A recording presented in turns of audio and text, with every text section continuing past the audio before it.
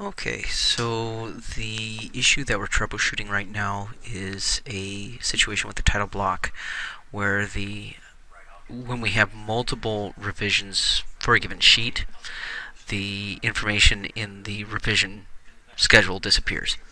So I've got 3 different revisions in this particular project, and we're just going to quickly create 3 different revision clouds, each associated with the other revisions. So I'll go ahead and do this one right here. We'll tag it right now, and let's just move that to revision 1 just to kind of keep things in order. So it populates okay, right? That looks good. But as soon as we add another revision that's associated with a different, because right now this is the same revision, as soon as I go ahead and move that over to revision 2, it's not there, and the same would happen, I suppose, if we did a third one, but we don't need that. So that's the problem.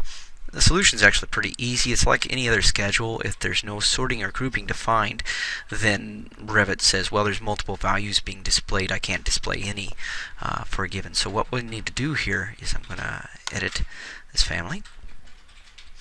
And then in the revision schedule, let me just double click on this and go to the revision schedule properties. And under sorting and grouping, note that it's set to sort by none. We need to have it to sort by something, so that way it populates like any other schedule and it's sorted.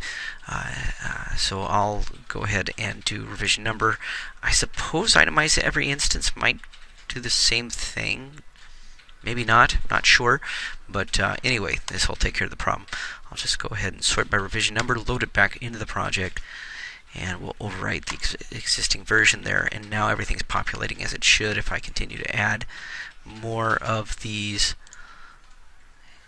and associate them with the same or different revisions, our title block should populate properly.